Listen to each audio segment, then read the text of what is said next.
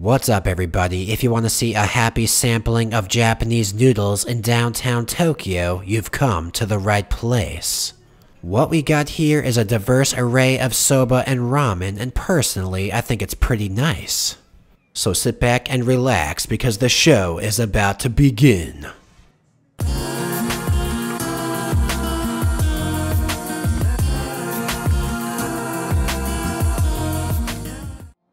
Welcome to Akihabara, Tokyo.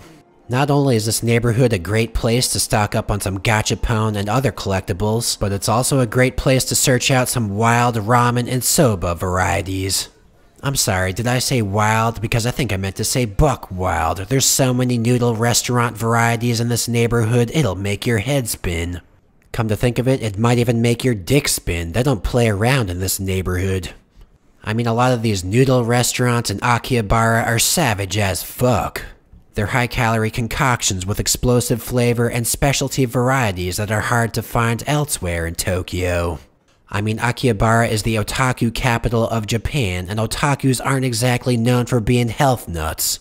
That's why you see all this meaty, greasy goodness jammed into one calorie-dense bowl. It's chicken soup for the otaku soul, baby. Now when I get myself some ramen or soba, I don't want a delicate affair, I want an atomic bomb of flavor blasting off all up in my mouth. As the saying goes, you better go buck wild or go home, and as you can see, there's some pretty nice noodle options here.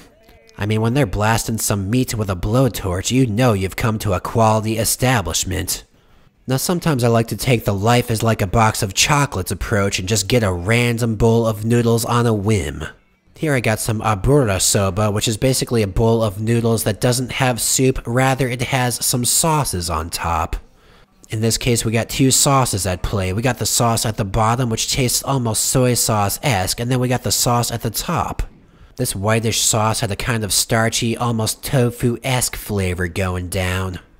Now based on the way this bowl looked, I thought it would taste fucking incredible, but I was actually quite surprised once I bit into that meat and noodles.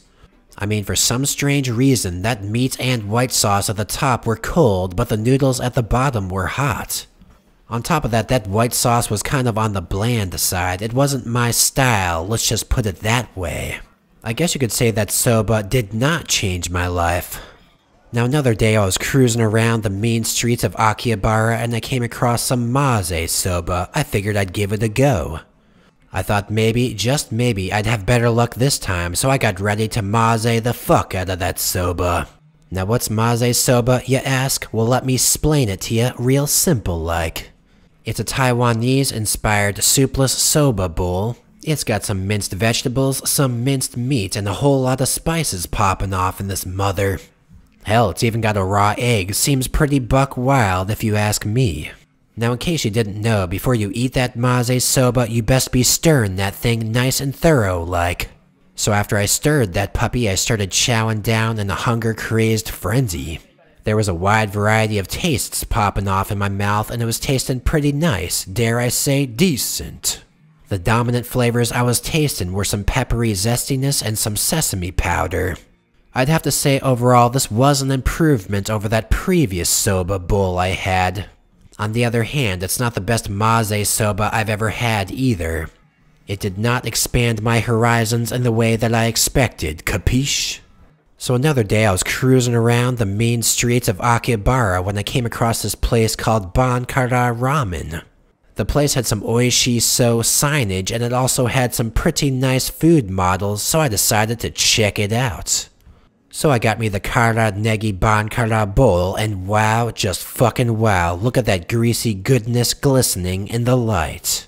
This ain't your grandma's ramen right here, this is some seriously intense shit. I mean, this is some kara-negi we got here, aka spicy spring onions. Now I don't know how and I don't know why, but something about seeing that spicy red negi action must have flipped some kind of switch deep inside my reptilian brain. I felt like a mad bull about to charge full fucking throttle straight toward that bowl. So I got ready to sample that broth, and holy mother of dogs, that broth was fucking incredible. It had a soy saucy miso flavor that was so jam-packed with flavor I damn near lost my mind. Next I moved on to that spicy negi action. I chomped down on a few of those pieces and they almost tasted like something you could get in Korea, not Japan. They tasted like unfermented kimchi, and they were oishii beyond belief, baby. Next I moved on to those noodles, jammed them down the hatch, and oh my dog. This fucking settles it. This is officially my new favorite ramen in all of Japan. I mean, never before have I had such a spicy, flavor-packed, and unique bowl of ramen. It's just that good, baby cakes. So because I love that ramen so much, I decided to go back to that ramen joint and try another bowl out. This time I tried out the kakuni Bankara bowl, aka the stewed meat bowl. And man, oh man, that stewed meat is shining like there's no tomorrow. Now personally, I thought I was worth eating that innocent animal meat, so I got ready to chow down on that bad boy. Gotta show those finely stewed innocent animals who's boss. Now the exact nanosecond that I savagely bit into that meat, I could tell its quality was off the charts. It was tasting juicy as hell, soft to the max, and succulent as fuck.